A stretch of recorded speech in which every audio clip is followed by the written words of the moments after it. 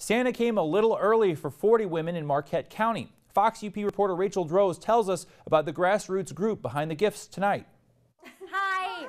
Nice to see you. I hadn't thought of it before. It was always there from when I was a kid, and then I was married. I just had a stocking, and when it was just not there, it was just that realization. A change to a simple Christmas tradition a few years ago planted the seed for what today supplied 40 women with over $10,000 worth of gifts. Between October and now, Sister Stockings transformed from an idea in Monet Chartier's head to reality. I just thought there's got to be other women out there feeling that loss and that grief and trying to put on a Christmas and have it feel like enough and constantly battle self-doubt. Chartier began by reaching out to a group on Facebook, asking people to nominate women who deserve something for themselves this Christmas. The nominations started rolling in, and so did the donations. 40 stockings were handmade in November, then stuffed to the brim with gifts meant to pamper the recipient, who has no idea they're getting the gift. The whole idea is that she gets to take a quiet moment in the midst of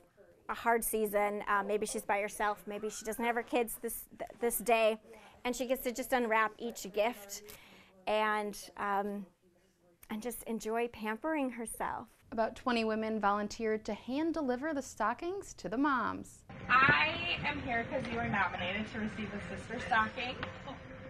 I always tell people you can't take care of others if you don't take care of yourself. So I really hope that with this, they take a little bit of time for themselves. With this year's success, Chartier is already starting to plan for next year. I wanted to acknowledge these women and say, we see you, what you're doing is amazing, and you are enough. Rachel Droz, Fox UP News, Marquette.